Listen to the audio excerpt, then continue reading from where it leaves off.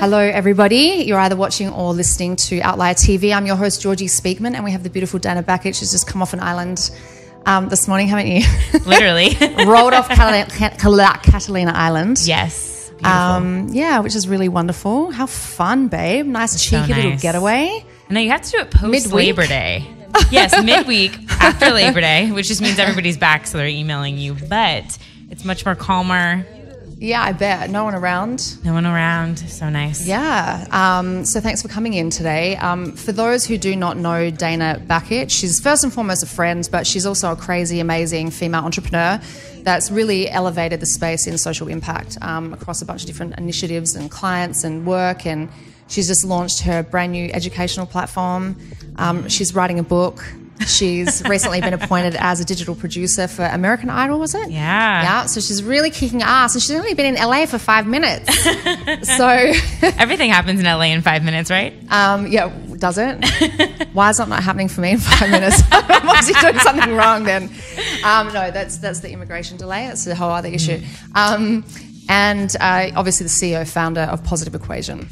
So where would you like to start on you? Oh, man. There's so much going on. You just listed off everything. No, I mean, I've been in LA for just over a year and have had my company's like a toddler. So company was started last April. And it's been a very interesting and formidable toddler year of my company and really understanding. Lots of tantrums. Lots of tantrums. And terrible growing. twos, yeah. And understanding kind of what I wanted out of a company. I think I just started it because I felt like I could do something on my own. And then, as you know, when you become an entrepreneur, you kind of segue into different things and really understand, okay, why did I do this? Am I still doing what I'm passionate about? And then kind of pivoting to get you there. Did you feel that you kind of largely a gut instinct following first of all, so you trusted that, and then almost like you tripped into the opportunity to find your company based off your sheer drive and ambition, passion. And then, as you said, just like going with the flow to try and navigate the waters of where and how and why you want to show up. It's the whole scrappy startup journey. It is. And there's a lot of ebbs and flows to it. It's been really interesting. I've gone to a lot of conferences where it's entrepreneur-centric, so Create and Cultivate, and a lot of women are in between side hustling and their full-time job. And they said, well, when do I know when to start? And I was like, you don't. Yeah, you don't. You just don't. do it. you just kind of take a leap of faith and have some sort of like, if you can, some savings behind you and hopefully some clients to start depending on what the job is or the business is. But sometimes you just kind of leap and say, and go for it and roll with the punches, right, as they come to the forefront. Yeah, and have good friends that support you along the way. That you can chew the fat with, that understand the journey for sure. Definitely. So tell us about Positive Equation. Why Positive Equation? What is it about that name, but also like the whole trajectory of social impact? Like why has social impact been so important to you? Yeah. And then I have a tendency of asking 10,000 questions in one question, but also like how that shows up in social, which is really the essence of what the offering is of the business. Yeah, absolutely. So Positive Equation, was it a few years ago? So I was working in New York City for a PR firm, mid-sized PR firm, and I was in our digital division. And growing up, I always volunteered and did mission trips and nonprofit work. And then when I started working in New York City and working with these large clientele, at the same time, there was a shift of people talking about conscious consumer and all these new documentaries coming out. And I started to pay more attention to, okay, well, how are we inserting this into our work with our clients currently in a large agency? And then I launched DKC Impact, the PR firm is DKC, and launched an impact program where we would take on 3 nonprofits at a time, work with them pro bono, and then our employees could then choose to volunteer on X nonprofit project that was going on. And then we were just inundated with requests. And 3 months is not a ton of time to make a really solid impact. So it was kind of understanding and seeing that and seeing the need from organizations that just don't have large agency budgets.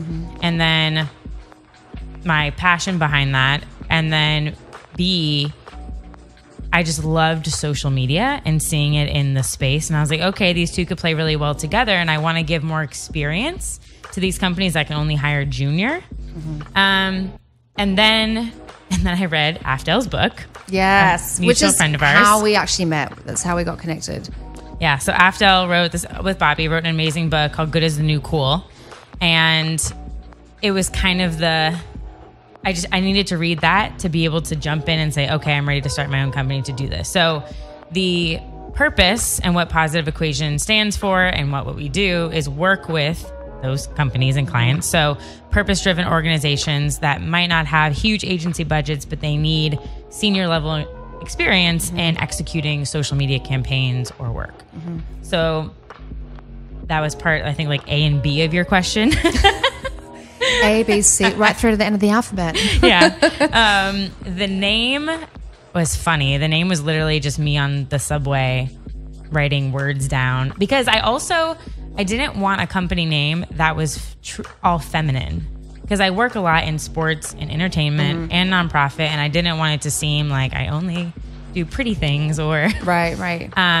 So I wanted it to be or soft things. There's a notion that social impact is gentle, soft, humble, and then I guess if you're a woman, there's this natural assumption around femininity being injected in all that you do. Like my font is not italicized or cursive. Not to say there's anything wrong with those, but I just wanted something bold. So that was kind of behind the name. It was literally writing down notes on the subway, and I was like, these two words. It just came to you. Yeah. Beautiful. Very organic, which is a nice way to go about things. Yeah. And then I mean, social media in the purpose space is everything. I mean, you look at Nike recently coming out with their ad and how it's blown up on Twitter with Colin, and everything basically now, and news-wise, will start with a tweet announcement.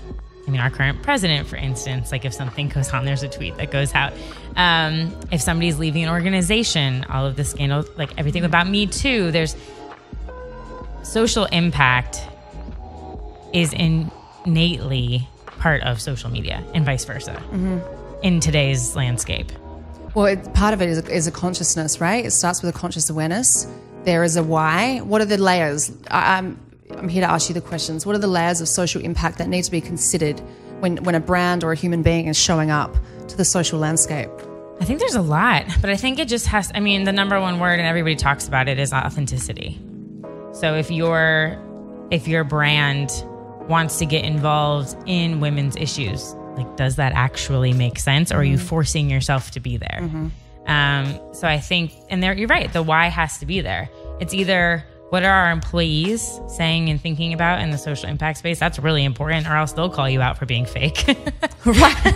And then your consumers in the same space. Yeah. Like, that doesn't make any sense. Why are we doing this? Or, that's amazing. This is exactly what we should be doing. It's really serving the almost conscious evolution of humanity as it pertains to in the business space, because people can, doesn't matter if you're an everyday person, no offense to any of us regular people, but what you're doing on social doesn't necessarily matter so much, but it's just the overall through line of conscious evolution, right? And just general consciousness towards how brands and everyone are showing up. And I think even Facebook, I think in our local communities, just between friendship groups and family members and just whoever it is in your immediate sort of friends on Facebook, people are posting more and more conscious-driven material, whether it's on the environment, animals, you name it. Absolutely. Well, and they're also... Facebook in particular has done an amazing job last year for Giving Tuesday, which is coming up. I can't believe we're in September. But for Giving Tuesday last year, they used to have a 5% fee for anybody who donated through the platform. And that was a big deal. For Giving Tuesday, there's millions of dollars donated through the platform, and Facebook removed that fee. So there is no fee for you to donate through Facebook fundraisers or through the donate button for any causes on the platform. Which is amazing. And I'd see so many more friends go, hey, come and join my birthday, which is a fundraising party. Yep. Yeah, which is really, really nice. Yep, absolutely.